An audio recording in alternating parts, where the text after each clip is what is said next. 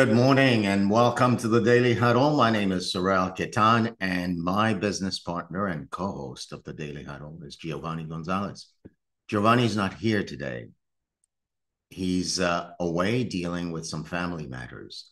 And so I'm having this conversation with you today to honor my friend, my business partner, Giovanni Gonzalez, and to let him know that where he is, we are. And where we are, he is. Gio, I love you. This one's for you.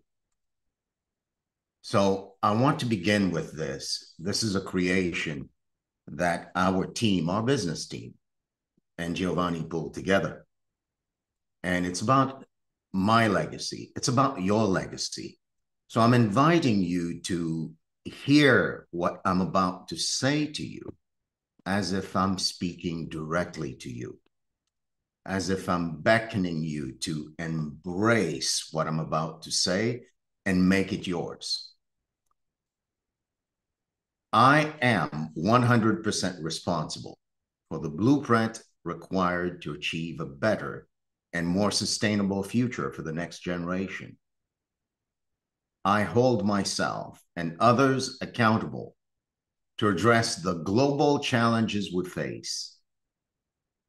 I am willing to rock the boat, to do whatever it takes to fulfill our legacy. I'll pause and let that sink in with you as I create for you inside of the context question for today. Why this conversation? I say that this conversation exists so that you, me, we unlearn to lead and grow beyond our old truths. You know, the way I was raised, especially being from Haiti, and perhaps the way many of you were raised and the way many of you currently do business, because that's what we inherited. There's a traditional framework for leadership that I say finds itself at a crossroads. As a matter of fact, I'm going out on a limb and I'm saying that to lead the way we've always known it is dying. There's an apocalypse happening, and it's an apocalyptic about leadership. There's a radical shift from the conventional chase of material success and competitive dominance to embracing the interconnectedness of life. You know, I said earlier, Gio, you are where I am where you are. There's this kind of interconnection that I'm inviting you to embrace as I quoted this aspect of the core values of mindful performance blueprint. And this aspect of the core values that our team embraces. It's a transformational approach that beckons me, that requires us to view leadership this way. I'm saying this morning that leadership is not just about steering organizations toward financial goals, but it's about leading with purpose, the kind of purpose that transcends traditional business metrics, focusing on the well-being. I mean, your well-being, the well-being of your colleagues, the well-being of your employees, the well-being of the company you're leading, the well-being of the communities you serve, and I dare say the well-being of the planet and all of its inhabitants. So you may be running a show of one. You may be leading a company of thousands. It doesn't matter. This invitation is for you. And what I want to do before I open it up for questions and really engage in this conversation with you, I want to say 3 points about what I'm inviting you to consider, which is the death of leadership as you know it, the confronting of the old truths, and the ushering in of a new paradigm for what it is to lead and a new paradigm for what it is to be a human being on a team. So here's the first point. I assert that there's a missing link. Traditional business environments have prioritized profit over people, profit over the community. And that leads to a sort of narrow view, a narrow vision of what it is to lead that overlooks, I say, the broader impact that my decision as a business owner has on the world around me. This value that we pointed to earlier at the beginning that says, I am willing to rock the boat to fulfill this legacy. It's my responsibility to actually create a better space, a better world for the next generation. Now, as a solopreneur, as a business owner of a small to medium-sized business, you may be thinking, well, Saurel, you better say something to my brain right now that tells me my business is going to grow. And I'm telling you, that very thought is part of the old paradigm that is dying. There is a breed of leadership you can create for yourself and for your teams that actually is outward focused. You can have your enterprise, you can have your leadership, you can have your being in business as an entrepreneur be about fulfilling a legacy that is way bigger than you and your business. And watch your business flourish when you give yourself the permission, when you give your business the permission to be led, not by you and your needs, but by promise you make to make this world a better place. So that's the first thing, the missing link, that we focus more on the outcomes we want from the business than what the business exists to create on the face of the planet. So my invitation to you, pause for a moment and think about your own business. Think about your own enterprise. It may be as small as you're a real estate agent or an insurance agent. It may be as huge as you are the leader of these United States, or you are the leader of the state of Israel, or you are the leader of another country called Haiti. Wherever you are, this focus on what I need to get to survive that's been driving leadership is dead and bankrupt. And here's the actionable advice that I want to leave with you on this point.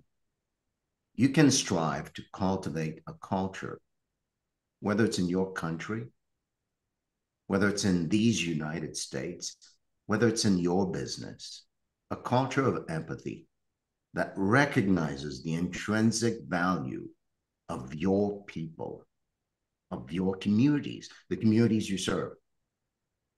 And that involves embedding in the very fabric of your company, in the very fabric of who it is you say you are, sustainability, social responsibility as core business strategies, going back to the very beginning quote that opened this conversation. I am 100% responsible for what it takes to create a better world for the next generation. So that's aspect one. Let's take a look at number two. There is something that Tara Heaton and Catherine Sable would love. It's the power of vulnerability and what I personally call the collective wisdom. Not too long ago, I worked with Tara Heaton, and she helped me crystallize this for myself. I say that there's no one smarter than all of us. Everything and anything I need, I can find in what I call the collective. And the collective is you. The collective is everyone else. Now, when you hear the word collective, don't think communism, don't think anything like that. The word collective for me is appropriate to embrace that which I bring to the party and that which you bring to the party, and recognizing that what I bring to the party is only enough when what I want is really small. So there is this opportunity in the world right now to do away, to kill what I'm calling the old paradigm of leadership, where my achievements, my smarts, what I know alone suffices because I want to appear to be competent. I want to appear to be dominant so that I can get promoted or so that I can make more money. That that model, consider it dead. There's an impact when, as a leader, as a business owner, I don't create room for that kind of vulnerability in the collective. My solutions end up being very narrow, and the amount of innovation that's available in my business cannot flourish at all. So, as a leader, consider this. What if your job was simply to encourage open dialogue in your organizations? What if your job as the leader of a country, the leader of a large corporation, the leader of a small business was to encourage open dialogue, create the kind of platforms where diverse ideas come into play, create the kind of platform where wherever it is you are, you implement the kind of space where decision making is something that's done as a group. And when you do that, you'll experience something magical. You'll be tapping into the kind of intelligence that's only available in the collective. So I'm a big fan of doing away with, there's this spot in corporate America that I remember called being an individual contributor. You get to be an individual contributor, then you can be a manager, then you can be a director. You get up the ranks. And what often escapes people is that as an individual contributor, there's something I learned, there's something you learn that says, I am not pulling my weight unless I'm contributing individually. Now, I'm not saying don't contribute individually. I'm simply saying that the mindset that leaves me with as I rise up the ranks often excludes the contribution of others.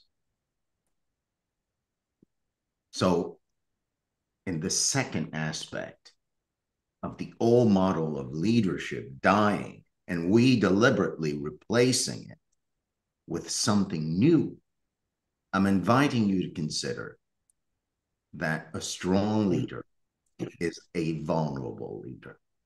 And I'm inviting you to consider that what you want for your business isn't between your ears. What you want for your business is inside of the conversations you have with others. What you want for your business, whether it's more customers, whether it's growth in revenue, whether it's a more solid operation that produces more profits, what you want for your business is in the conversations you have with others. I remember being in school and I was always fond of looking over my shoulders or looking next to me at the boy or the girl sitting next to me, looking at their papers. And man, the teachers always frowned on that. What are you doing? You're copying? Guess what? In the new model of leadership, I'm inviting you to consider the person next to you, their ideas. It's not like you're stealing people's ideas, but I'm inviting you to do away with that which is embedded in us that says the only contribution that matters is my individual contribution. I'm being an individual contributor and being really proud of it. No, I'm inviting you today, and that's in honor of Giovanni, the way we work is we copy each other. I'm inviting you to find the best, find the people you admire, find the people you love, and copy them. And let them copy you. There's nothing on the face of this planet that belongs to you and you alone.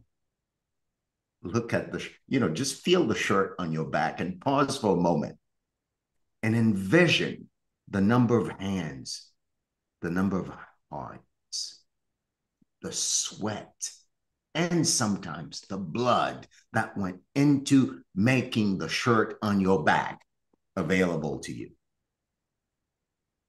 Consider that running your business is a collective game. I don't care if you're a one-woman show or one-man show.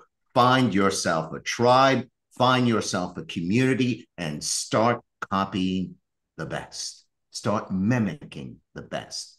Start integrating into a collective committed to something bigger than just one person. That's point 2.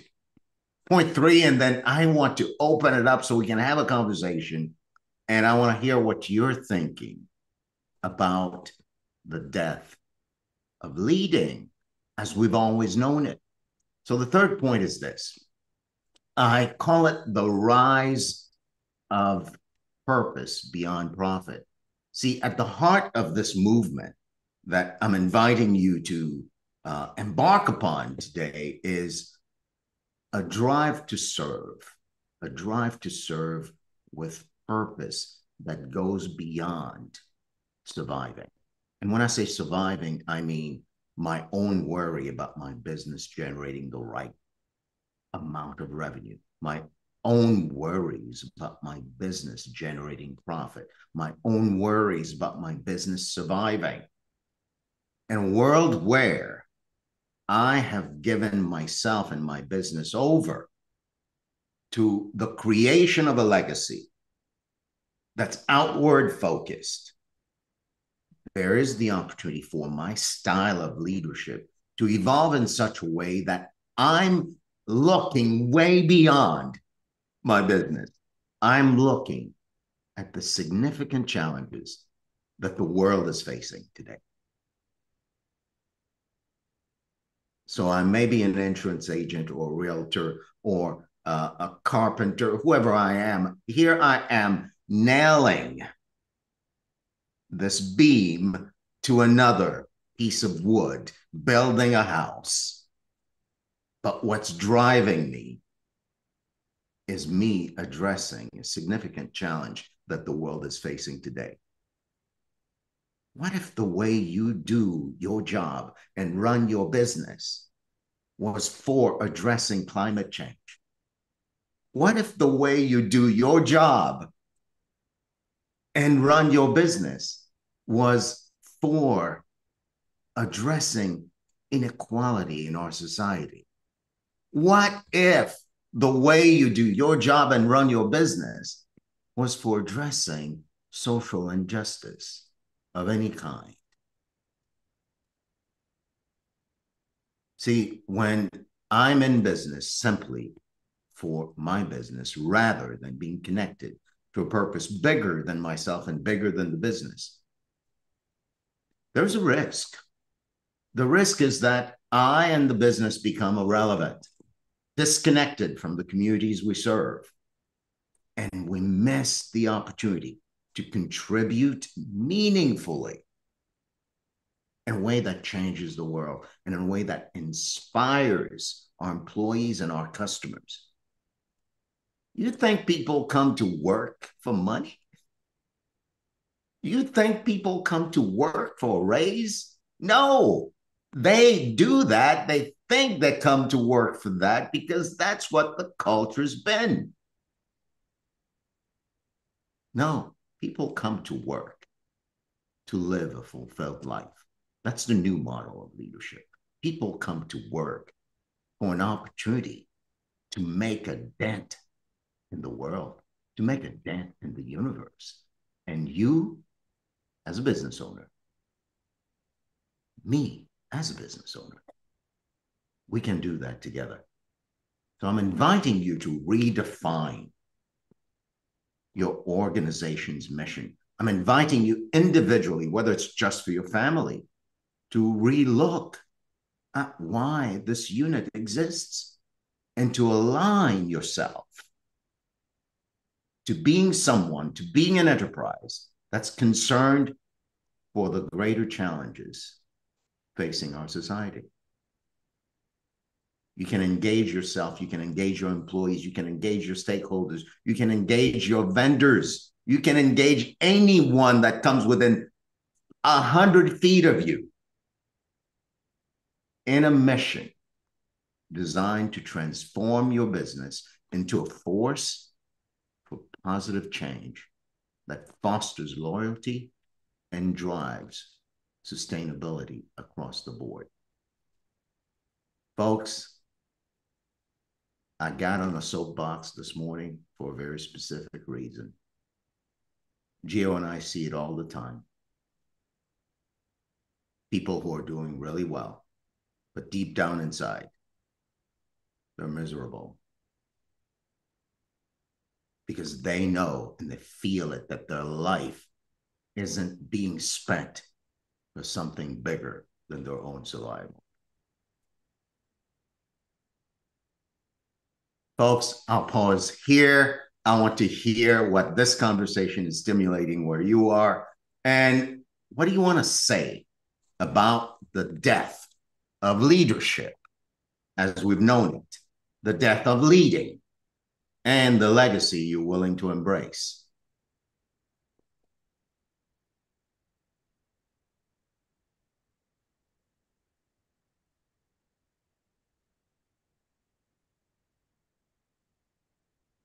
You know, if Gio were here, he'd go like this.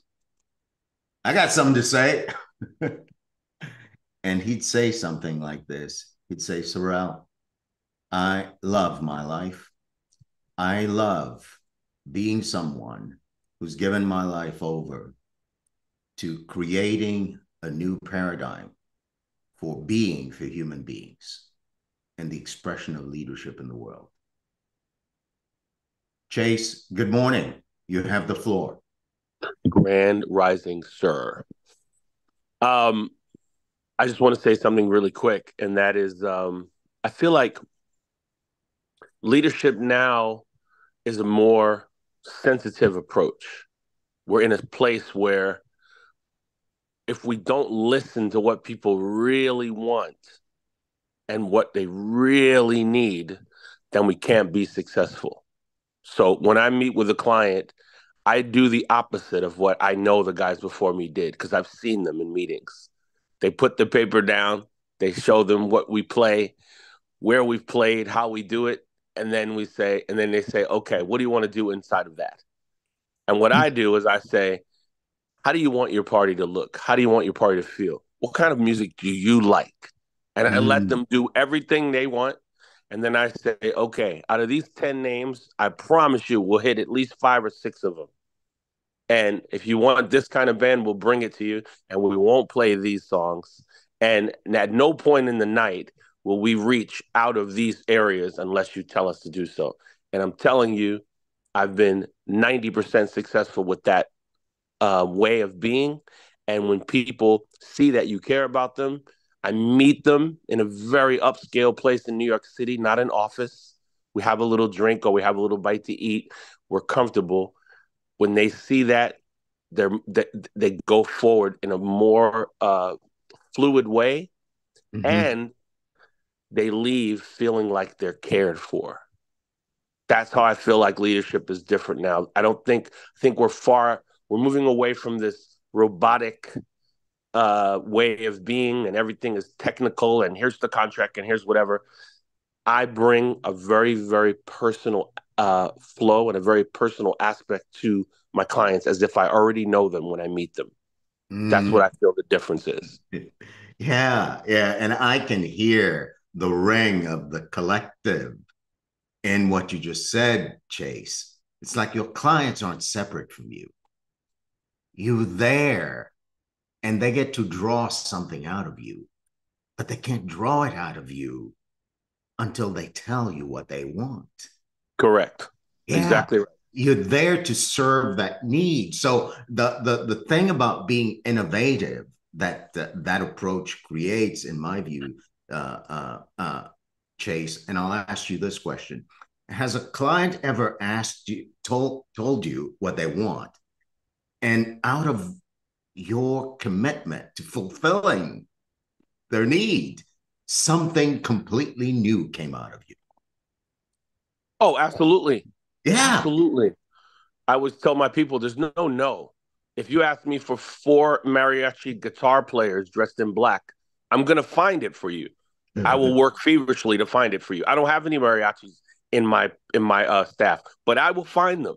And I don't tell them that on the moment. They say, "Hey, can you get so and so?" And I go, "Yeah, I think we can get that." I say it real Yeah. casually, and then I Do work that. feverishly to get it. And you know what?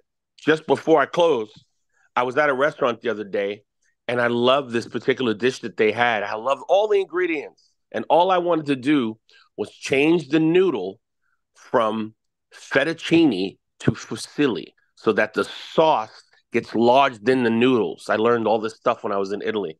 So I said to the lady, "Can I have this? I love this sauce. I want the fusilli noodles. I want the corkscrew to take in all the flavor." She goes, "I don't think that'll be a problem. That should be fine." She comes back to the table and says, "Oh, I'm so sorry we can't do that." I said, "Why?" She said, "Because today's special uses fusilli noodles and the chef does not want to move away from the specials. He needs enough pasta for I didn't even want to hear the rest of it. I thought that was completely ridiculous that I couldn't have noodles. I worked in a restaurant. You take the noodles, you boil them, you do what you need to do, and you send it out. You're not doing anything different. That's what I'm saying about business. That's what I'm saying. They did not have to move that differently to do that in that moment. But because they did that, it caused a certain that something happened in that moment to me that I was like, Yeah. It had okay. an impact on you, didn't it? And you're also pointing to uh, how you can use the collectives, your customers' requests and wants to Right. transform the very way you do business. Absolutely.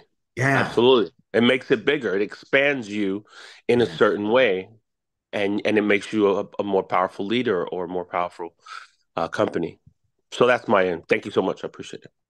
Thank you, Chase. Stan, and Family. after you go, Stan, I want to hear Cece. She had her hand up and then she put her Okay. hand down. All Go ahead, right. Stan. Well, make it really quick. My mother had the thing she used to say as I heard as a kid, and now I understand it a little more. But I think about this in terms of what you said in terms of a company. She says when an individual is all wrapped up in themselves, it makes Mm. for a very small package. When a company is all wrapped up in itself, it makes for a very small business. I don't care how large it actually is. Yeah, Thank you. get that. Well, thank you for dropping the mic like that, Stan. DC, let me hear you, girl. Yes, good morning. Thank you so much for being so generous with us. Um, the style of leadership where they're getting away from themselves and getting into serving others is something very powerful. And when that is done, the manifestation of great customer service manifests. And that's what is missing from today's leadership is customer service and caring about the people that they serve and the environment that they are like not taken care of. So it is our responsibility to make sure what we have today, that includes the environment, the water, what have you, is protected for our children or for the future so that this environment is healthy enough for the younger generations to move forward. And that is something that I think needs to be addressed and moving forward. Thank you so much for this topic. It made me think, what can I do to get out of myself and serve others? So I think I'm going to do maybe a picnic for the whole community. And then next week, I'm giving away pound cake samples. So thank you. How about that? You know, the world, life itself has a way of taking care of us when we take care of others. And it doesn't matter if you're in business, for profit, or if you're in business and you call it a nonprofit venture. It's all about how you look out there and find out specifically what it is people want. And when I say people, I'm not talking about people in general. You know, there's a market that you serve. You want to clearly identify who those people are.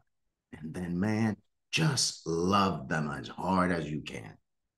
And the way to love them as hard as you can is embodied in how you see them and how you see yourself with respect to them. I exist as someone who is 100% responsible for the blueprint required to achieve a better and more sustainable future for the next generation. And you can say, my clients. I hold myself and others accountable to address the global challenges we face. And I am willing to rock the boat to do whatever it takes to fulfill our legacy. I'm ending on this point, folks. I wish you a great weekend. I invite you to come be with us Monday through Friday next week. Yes, the Daily Huddle is a great habit to have. Go to YouTube, search for The Daily Huddle, and subscribe to our channel. Invite your friends and family members to do the same thing. If you think you've got something to say and the world needs to hear it, because you saying will create this type of legacy, I invite you to drop us a message and say, I want to appear on the Daily Huddle as a guest. And man, we'll open our arms wide and roll out the red carpet and have you come in. So have a great weekend. And don't forget to love, laugh, stress less, eat well, sleep well, give, move your body, and before every step, before every move, check your assumptions, because you're probably relating to your assumption as if they're the truth. My name is Saurel Quettan. I'm your host today. My co-host, Giovanni Gonzalez, is not here, and we're saying to him, I love you. Travel well. Until next week, folks. Peace and blessings, family. Take care now. Thank you. Peace and blessings.